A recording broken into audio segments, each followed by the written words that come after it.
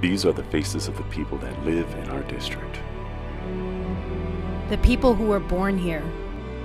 The people that grew up here.